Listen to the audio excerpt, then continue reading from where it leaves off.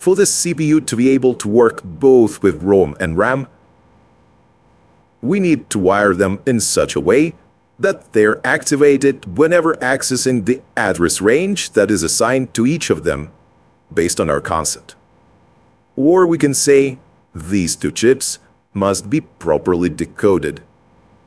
To keep things simple, in our little experiment, each chip will have exactly half the memory space, which is 32 kilobytes apiece.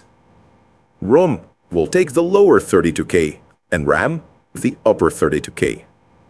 So the ROM will be located in the address range from 0 to 32,767, and RAM from 32,768 to 65,535.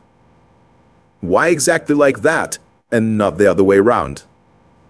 ROM is usually placed at the start of the address space because that's where a typical CPU starts program execution after the reset signal arrives. When you hit reset, what you actually do is zero the program counter, PC. So address 0 is where the very first firmware instruction must be located.